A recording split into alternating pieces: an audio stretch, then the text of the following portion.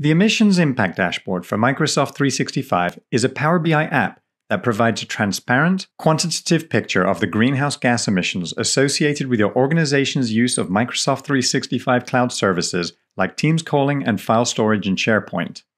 The dashboard shows the total monthly metric tons of emissions Microsoft produces on your organization's behalf, including segmentation by data center region and scope. The methodology that powers this data has been independently verified by a third party and includes all three scopes of emissions as defined by the Greenhouse Gas Protocol, not just the emissions associated with electricity consumption, but also emissions from the upstream supply chain for data center hardware.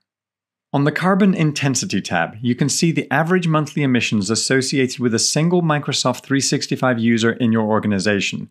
You can also compare that number to other common sources of emissions like driving a car or charging a smartphone. The Emissions Savings tab provides an estimate of the greenhouse gas emissions your organization has already avoided by using cloud instead of on-premises versions of Exchange and SharePoint.